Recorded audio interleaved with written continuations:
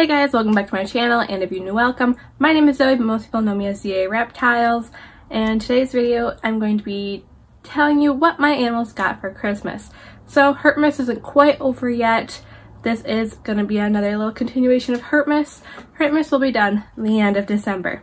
So what my animals got for Christmas. So I'm going to start off with the two items I don't actually currently have. UPS was supposed to bring them, I think, Christmas Eve, and they didn't come, so they're supposed to be here today. But that is a whole new thing of calcium. My calcium's kind of old. It's time for a new one. So new calcium is coming in today, and I'm gonna be putting it in my little calcium supplement jar, which I would show you, but it's downstairs because I was showing my mom. But if you want to see my new little supplement jars, watch my present swap with Medusa, because she hand painted me some cute little supplement jars and shipped them to me for Christmas, and they are absolutely adorable. The second item, well, second and third, I guess, will be for my crested geckos. More specifically, the boy that I have, who doesn't quite have a name, but I'm leaning towards Potato. So we're going to call him Potato for this video. So the next items are more so for Potato, because Pip is the one that has a really big Christmas. So we'll say these items are for Potato. So we've got biodegradable gecko food cups coming in for him, because he has Pip's old feeding ledge because it's bigger and he's a bigger gecko, but needs the big cups. And I don't have big reusable cups for him. I don't like buying the plastic ones, so I got biodegradable ones. So those are coming in today for him. I also got some new Pangea because I'm almost out. So I got watermelon flavor. It's been a while since I've offered them some watermelon. So we've got some watermelon going on.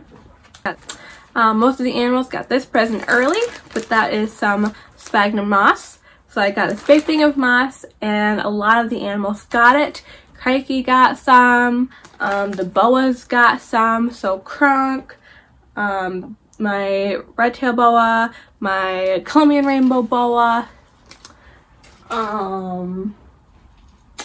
Snicket, and then I saved some for Pip to go with her gift. Now these I'm very excited about.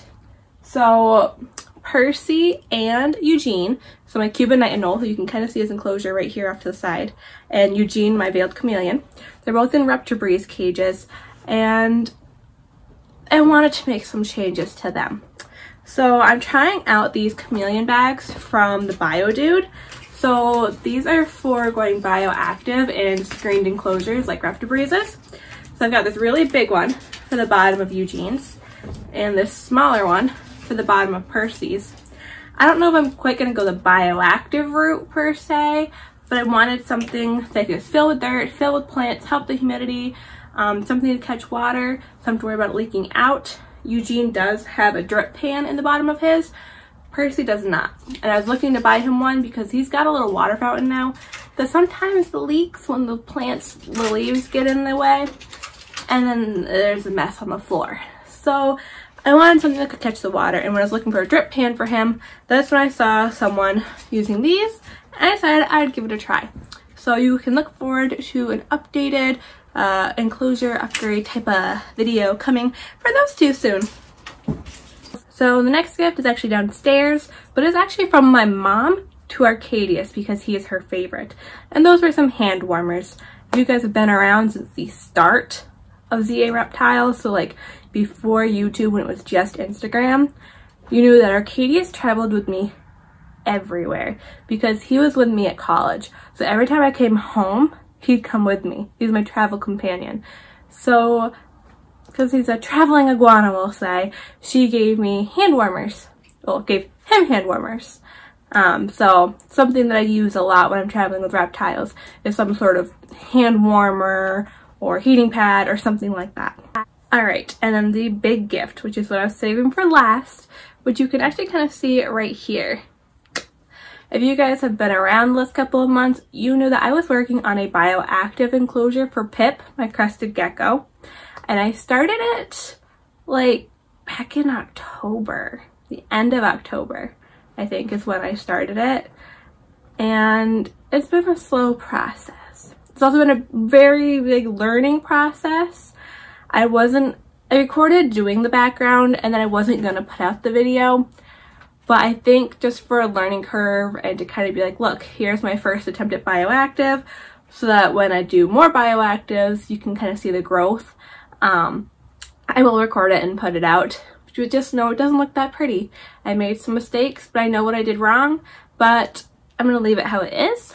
But for Christmas for Pip, I got the rest of the supplies I needed to finish her bioactive setup. So we're actually gonna do that today. So I'll be filming that, so watch for that video. But I got some of these leaves. A lot of it just came from Amazon, so I'll actually link, I think everything came from Amazon pretty much. So I will link everything that you can get on Amazon that I've talked about in this video down below. So all the stuff I'm about to mention all came from Amazon. So I've got these leaves, this leaf litter for her bioactive for the ground. I'll probably give a couple to some of the other animals, the isopods, but I'm gonna put some in her bioactive enclosure. I've got Josh's Frogs ABG mix. Part of what took so long for me to do this bioactive is I couldn't decide what I wanted to use for a substrate. I was stuck between this ABG mix and the BioDude's whole shebang. The shipping for the BioDude stuff though, for some reason shipping here was really, really high. So I didn't go with that. I contemplated making my own, but I've heard a lot of good things about Josh's Frogs ABG mix. And it was on Amazon Prime. So I was like, why not? So we're gonna be using that.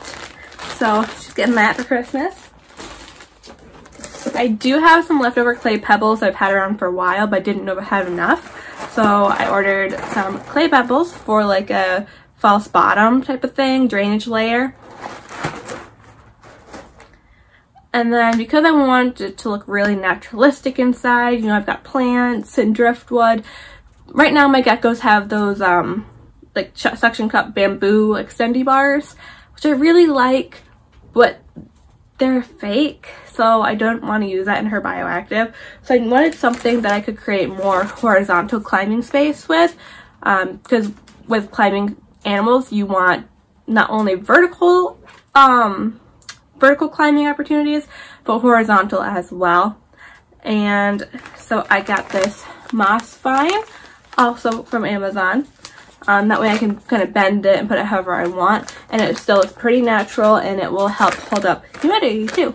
So we're going to give that a try as well. The last item I'm going to mention is kind of more so for me, but has to do with reptile education, and that is a push cart. So my parents got me a push cart for reptile education programs. You know, when you're going to places alone, it can be difficult to carry in lots of animals at a time, and you don't really want to bring in a couple of animals and leave them unsupervised in a strange place to go out and get more animals from your car. So we actually used these at the zoo for programs, and they were a lifesaver for me. We started using them as soon as I started doing programs on my own. So I'm not really sure how they did programs by themselves before we had those push carts, because we brought 4 animals to programs, and sometimes you had like a huge possum, a snake, a bird, and a huge thing. And like, it was just, I don't know how anyone did it by themselves. So I've got this push cart now, so it's very exciting, which means that when I unload animals from my car to bring them in somewhere for a program, I can just stack their travel bins on the cart and just push them all right in. It's gonna be great. So that is everything my animals got for Christmas. Don't forget, I will link everything, pretty much everything that I just mentioned in this video came from Amazon. So I will link it all in the description below. So if you guys want to go and check out any of it, see how much things are, everything is Prime. So it'll all be linked in the description below. So I'm gonna go work on Pip's bioactive now. So if you want to see how that ends up turning out and how I do it, make sure to hit that subscribe button. And as always, thank you guys so much for watching, and we'll see you for the next video.